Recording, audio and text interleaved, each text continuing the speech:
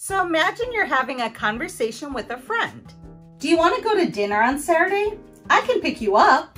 No way. The last time you ran over my cat. No.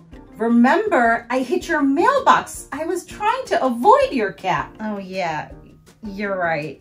It was me who ran over the cat. Now imagine you're telling another friend about that same conversation.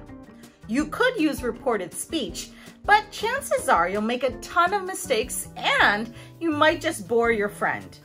Instead, you can use reporting verb structures. Now, these reporting verb patterns help to summarize the information in a more concise way. And they're a more accurate representation of what's been actually said. So let's go ahead and learn about them today. Now, there are 5 different verb patterns that we use for reporting verb structures. The first pattern is verbs plus infinitives.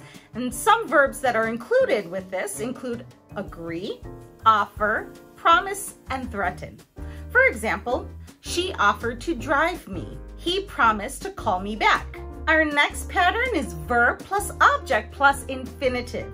Now we use this verb pattern for verbs such as advise, ask, convince, invite, order, warn. For example, they invited us to the party. The salesperson convinced me to buy the dress. Our third verb pattern are for reporting verbs that are followed by the gerund form.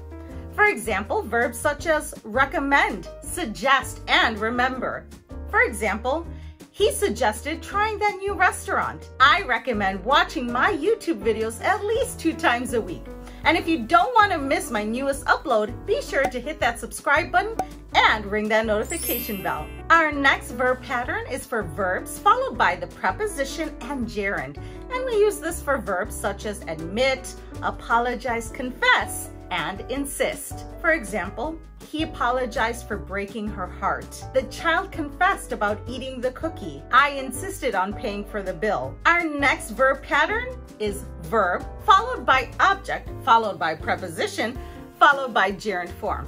Now that's a really long formula, and it applies to reporting verbs such as accuse, blame, and praise. The police accused the man of committing the crime. She blamed her sister for breaking the vase. The teacher praised the student for doing such a good job. Now let's go back to our initial conversation.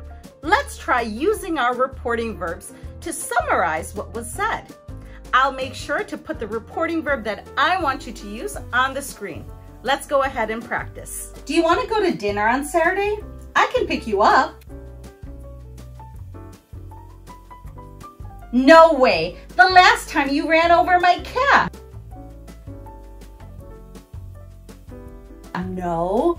Remember, I hit your mailbox. I was trying to avoid your cat. Oh yeah, you're right. It was me who ran over the cat.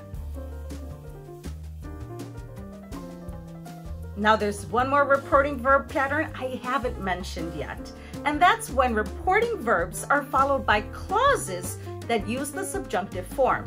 Now if you want to learn more about that, please click or tap the screen right now, and I'll see you in the next video.